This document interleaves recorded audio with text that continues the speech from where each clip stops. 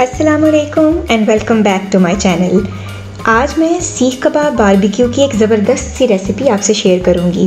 तो बग़ैर वक्त ज़ाया किए रेसिपी स्टार्ट करते हैं। इसके लिए मैंने 2 किलो कीमा लिया है, नमक 3 टीस्पून, सुरख मिर्च पाउडर 2 टीस्पून, हल्दी ½ टीस्पून, क्रश्ड चिलीज़ या कुटी हुई लाल मिर्च 4 टीस्पून, पिसी हुई काली मिर्च ½ टीस्पून, लेमन जूस 3 टेबलस्पून, ज़ीरा 1 टेबलस्पून भर के मोटा मोटा इसको पीस लें, सूखा धनिया 2 टेबलस्पून, इसको भी मोटा मोटा पीस लेना है, पाउडर इसका नहीं बनाना आपने, और 10 लहसुन के जवे, 2 इंच अदरक का टुकड़ा और बहुत तेज़ हरी मिर्च 4 अदद लेकर इसका अलग से पेस्ट बना लें।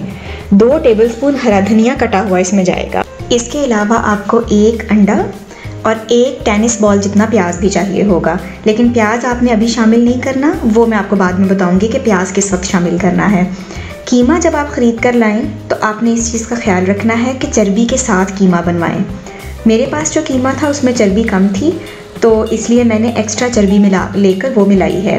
एक्स्ट्रा चर्बी आपको आराम से गोश्त की मार्केट से मिल जाएगी।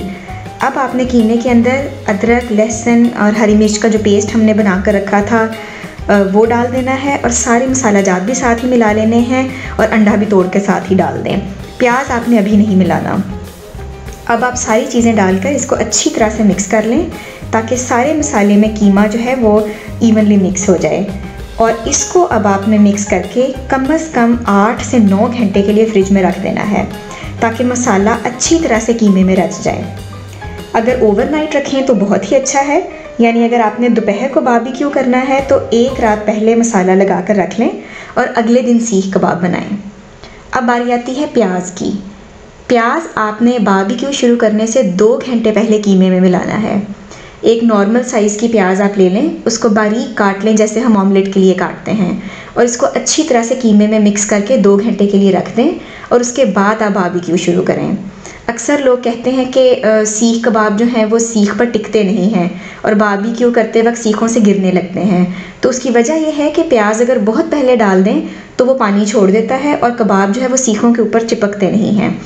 तो अगर आपने प्याज बिल्कुल एंड पर डाला और साथ ही बारबेक्यू स्टार्ट कर दिया तो फिर भी सीख कबाब जो हैं वो सीखों से गिरने लगते हैं।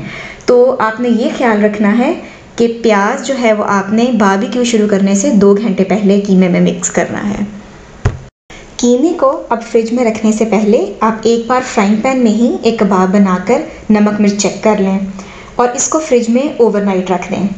अगले रोज़ जब सीखों पर आपने कीमे को लगाना है तो हल्का सा हाथ गीला करके फिर आपने कीमे को सीख पर लगा लेना है, और ये ख्याल रखें कि बहुत मोटा कबाब ना बनाएं, थोड़ा पतला कबाब बने ताकि अच्छी तरह से वो पक भी जाए।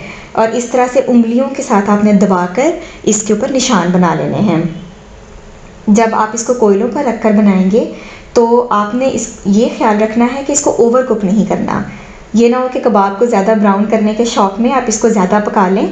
अगर ये ज़्यादा कुक हो गया तो ये कबाब अकड़ जाएंगे, इसलिए जब ये लाइट गोल्डन हो तो फ़ौरन आपने इसको सीख पर से उतार लेना है। तो बहुत मॉइस्ट, बहुत नरम और मज़ेदार कबाब बनते हैं।